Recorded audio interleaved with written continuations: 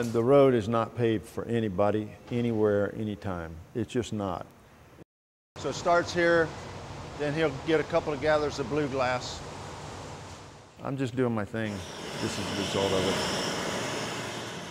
Roland Karg is living proof that it's never too late to follow your dream. Looking at his art, it's hard to believe he didn't take his first glass-blowing class until he was 38 years old. When you were already established in a career, what made you have the guts to step out?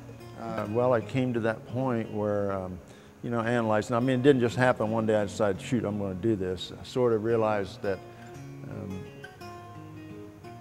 I was looking for that, that happiness.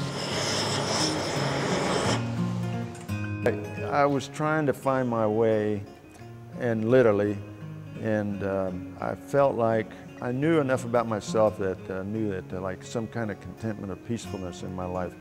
I had to find that spot, that working place where I was going to be comfortable. Roland originally came to Wichita to attend WSU on a football scholarship. Originally it was Wichita University then, and I studied business because that's what my dad and grandfathers told me.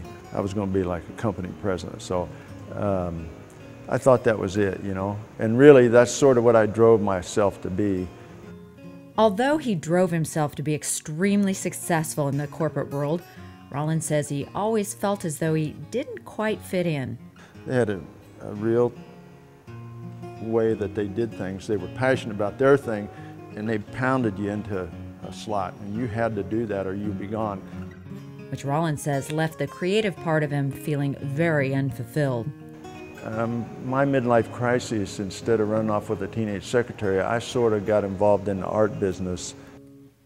Imagine what the art world would have missed if Roland hadn't had the guts to try something else.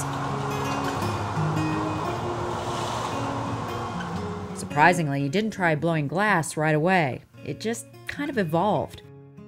I had quit my job to be a woodworker, and I was going to take a chance. See, I felt like I could make a living, and I spent all my dough to get the woodworking business going, and it's starting to look pretty good.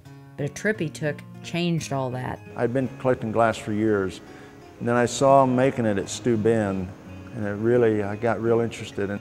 So interested, he decided to take a class under Professor Stauffer at Emporia State University. 1,000 degrees when it comes out of the furnace.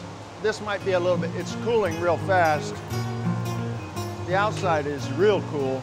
The inside is probably still pretty close to that 2,000 degrees. And at that time, I thought it was only 50 miles over there to Emporia. Well, it was 96 miles one way.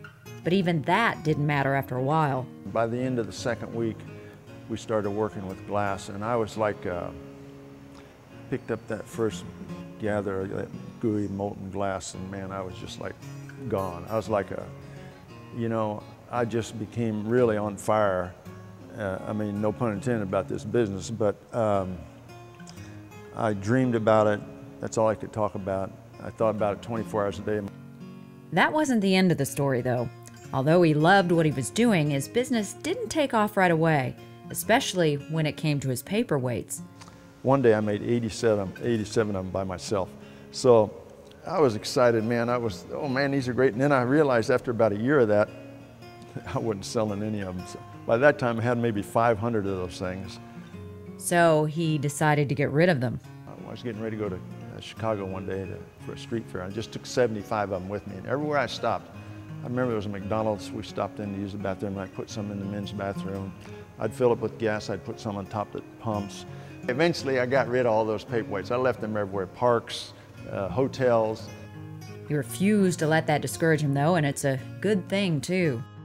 And you end up your own harshest critic, but you got to get by all that, or else you stay locked in back making paperweights like I was to begin with. So failure is just a part of it, and you just got to be willing to get up and charge again.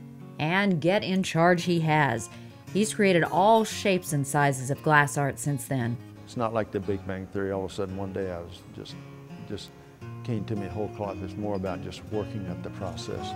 Playing where it's not protected brings the silver up to the surface, sort of flushes it out. So. While commuting between Wichita and Emporia for his glassblowing classes, Roland was also building his own furnace. Something he continues to do to this very day. Everything he uses to make his art, Roland custom built himself. And when we started, shoot, not only was there nobody building it, nobody even knew how. We built stuff and then we rebuilt it and then we rebuilt it again. In the meantime, we sort of got pretty good at the metalworking and the furnace built. Those furnaces have helped him create some beautiful pieces, art that can be found in galleries and private collections all over the world. Now, did you realize when you undertook this, I know you love doing it, but did you realize it was going to get to be this big? I didn't realize it was going to be like this, but I truly didn't try to think about it too much. I'd started business for other people, and so I knew what was involved. And actually, I started the woodworking business, and I just deliberately didn't think too much about it, because by the time I was 38, I realized one thing is that, you know, it's sort of a trite thing, so it's about the journey, not destination. So at that time, when I was younger, it was all about the destination. With all the success he's had on his journey, you'd think he'd rest on his laurels, but Rollin is constantly tinkering with his art and coming up with new designs. Really, the artists, I think, that are really great artists are always out there on the edge, you know. So you got to take chances, and it's in my nature to sort of be experimenting all the time and playing at it. Experimenting with the glass has also taught him some wonderful life lessons too. The most valuable thing, though, is you don't want to waste your time. When you're doing it all the time, it says, what's the difference between perseverance and stubbornness? And that's it. We don't want to waste our time too much. Admit defeat, let's move on. Turn loose of it. If you feel like a square peg in a round hole, well, you're not alone. Like Rollin, not all people can fit comfortably into a corporate setting. Had he not taken the chance and gone out on his own, my life would have sort of been wasted. I couldn't have done it. I couldn't make myself work at something for 50 years and not be passionate about it. So I had to find something that piqued my interest.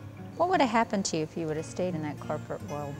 Oh, I would have bombed out, yeah. Oh, I know that for certain. I couldn't have done it. Rollin says he doesn't regret his time in the corporate world, though, because it taught him a thing or two about what really matters.